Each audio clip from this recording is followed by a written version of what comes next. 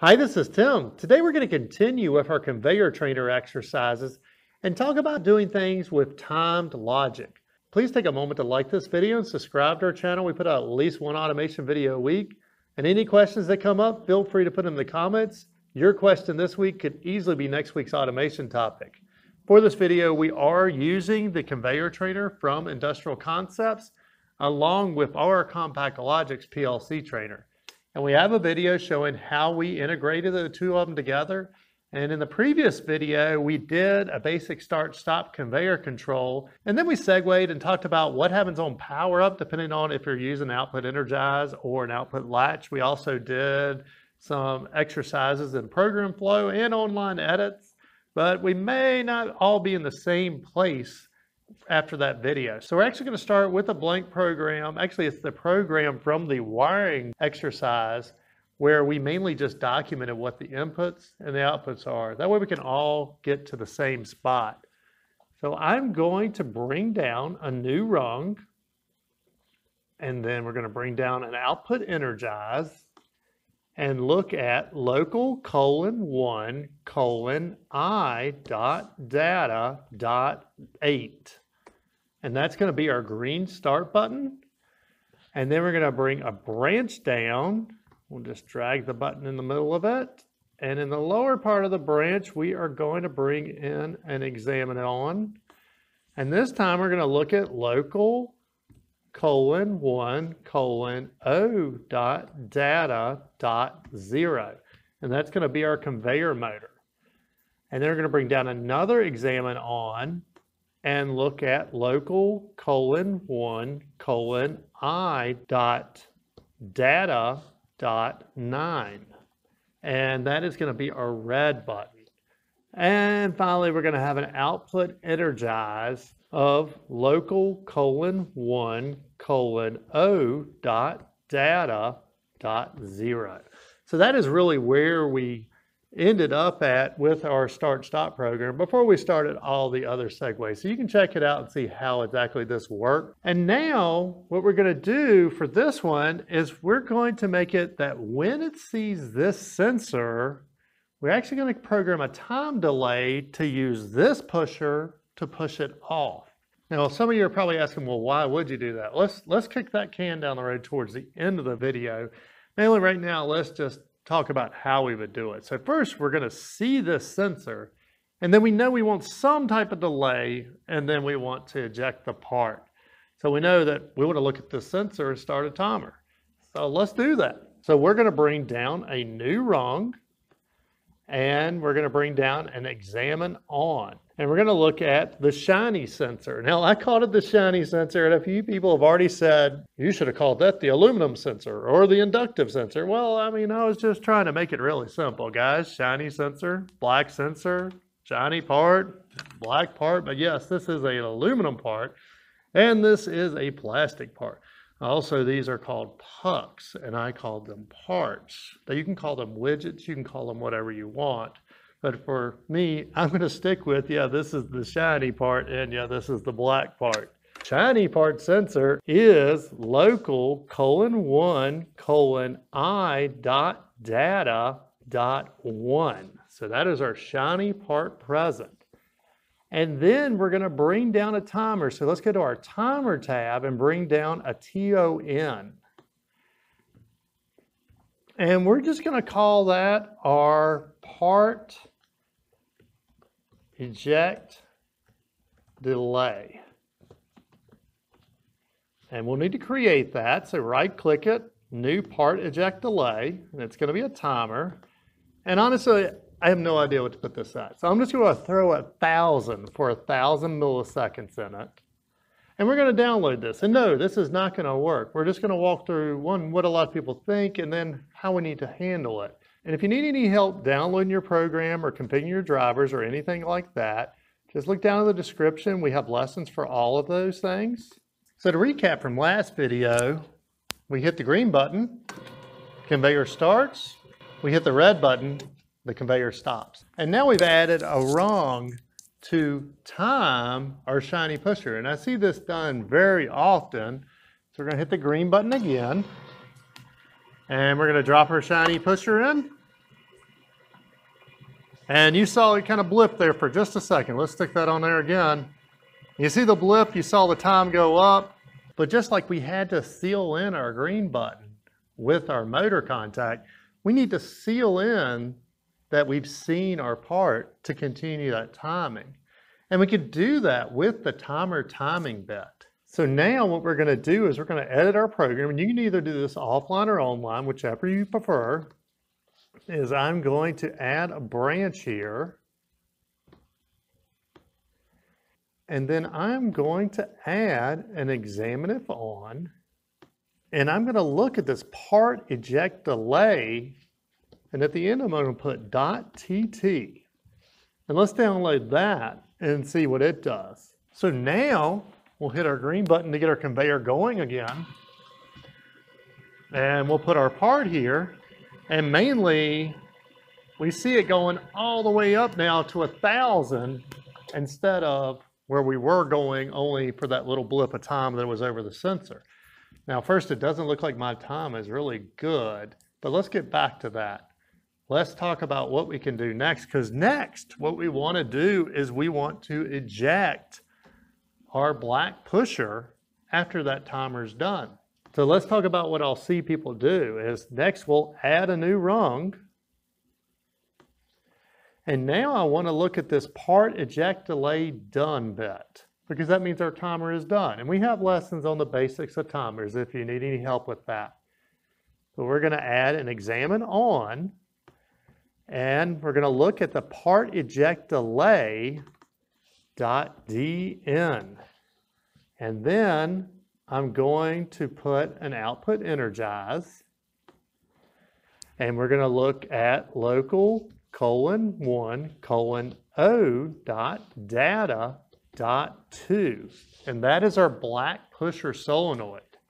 So we'll add this to it, and we'll start it back up, and nothing happens. So they'll contact me and be like, hey, I put something in there to make my pusher go out after a time delay, but I never see anything happen on the screen. Well, we've been through this exercise many times before, is the moment that this timer is done, it is going to drop out that TT bit. So the next time it scans, this is going to be false, and that's going to make our done bit false. But we did get a trigger off of it for one single scan. So we're going to do the same thing. Just so we see what happens here is we are going to add a branch right here. And then we are going to put an examine on instruction. And we are going to look at this black pusher solenoid to seal this in just like we sealed this timer in with the timer timing bit. Now again, you're going to have to follow me through this video because this is not going to work. We're walking through it step by step to figure out a way we could do it. Is now let's look at local :1:0.data.2. Okay, now we're going to have to pay attention here because we're only going to get one shot at this. So one, pay attention to this pusher and our time. So it's going to be about 1 second later, which is somewhere in here actually, you're going to see this pusher go out. So we hit the start button, put this down, about 1 second. All right, now the pusher goes out. Now I'm going to hit the stop button on this. Now notice the pusher's not going back. But mainly, yeah, we have a signal that made it come out now. And now we need to make it retract again, don't we? So let's look at what happened here in our program. So we did see that part eject delay done for a single scan. That energized our black solenoid pusher. And then we sealed it in with that. Now there's no way to unseal it right now. Just like up here on our conveyor, we had a seal in of this conveyor motor, but in this case we have the red button to stop the conveyor. Well, we need the same thing down here. So we're going to go down here and we're going to add a timer. So we're going to edit this rung, and then mostly we've been putting branches over here on the left side. Well, this time we're going to put a branch over here. And then let's go to our timer tab and bring down a TON. Now we don't actually have to do this in a branch in Studio 5000. You could just put this here and just delete that. I usually use the branches because if somebody's more used to another software, such as RSLogix 500, you can't do that inline thing. So I usually will use a branch just so it doesn't confuse them. And let's create a tag for this one. So let's say, well, what do we want to call this? We want to call this the black pusher extended. And we're going to create that tag, and it'll come up as a timer. And again, I don't know how long it needs to be for, so let's just put in 2,000, which will be 2 seconds. Now, after 2 seconds, we want this to stop. So exactly the same as we had this red button up here to stop our conveyor, we're going to put one right here to turn our solenoid off. So we're going to go to our favorites tab, or you can go to your bits tab. Either one probably has it. We're going to look though for an examine off. And we're going to look at the black pusher extended .dn. And let's go ahead and download this and see how it works. Okay, and as soon as we download it, you notice that retracted back. But all right, so I'm going to put my part right back there. We're going to hit the green button. Okay, and it did extend. All right, and it retracted. Now, my timing is definitely off though, so I got to work on my timing. It looked like it came out about halfway in between the two. So let's make our part eject delay 2,000 for 2 seconds. And one, I'm going to go ahead and get these out of the way because we're only going to use the shiny pushers right now.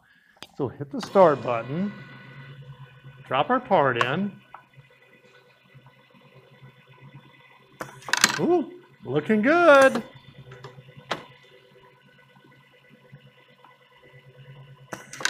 All right, I think we got this. Whoops, I grabbed the wrong part. So there though, you notice this sensor didn't pick up the black part because it's not inductive. We have to use our shiny parts. So we'll drop that back in. But let's talk about a few issues with our setup. So yeah, it works great for one part. But the one, look how much delay we have there. Now we could probably tune that out, but let's say we shorten that and we decide we only need a half a second. Well, what happens when the cylinder starts binding up a little bit or our air pressure drops? We have sensors here that we can run off of. And that's the advantage of running off of a sensor, is that we can run, extend, and yep, we're there. We can retract. Yep, we're back there. We're ready for another one. Whereas with time, we say it should take about this long. And yeah, we should be able to retract about this long. And I guess we're right, as long as it's a perfect world. And that's what I see a lot of people do when they're starting out is, sensors are expensive. You can easily be looking several $100s per sensor. And okay, 1, 2, 3, 4, 5, 6, well, there's $600. I can do all this with one sensor in time. Maybe you can, maybe you can't. Let's talk about one other issue with the distance here and using time is, what if I drop a part and then I come right behind and drop another part? It's only going to catch that first part. A couple takeaways. One, there's a good example of doing some really basic timed logic.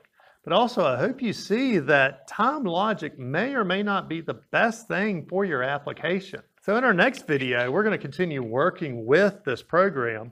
We're going to improve it by using the actual switches that are here. So we're no longer going to use 2 seconds out and then retract. We're going to go switch to switch. And here we'll obviously move this to this one because then we can run 2 different products on the same conveyor. So I hope this video has been helpful. Till next time. Hi, this is Tim. And this is Amber of TW Controls. We run the automation store. Hey, thanks for finding our channel. Here's a playlist with some similar videos. And YouTube thinks you'll like this video. Please like our video and subscribe to our channel. And if our videos have helped you make some money and you're not using our products, please consider supporting us on Patreon. Till next time. See ya!